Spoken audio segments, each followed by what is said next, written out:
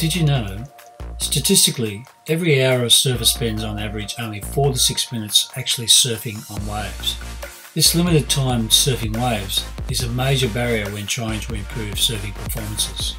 Surfers can improve their surfing by making better decisions and learning and applying the movement patterns of surfing to their performance.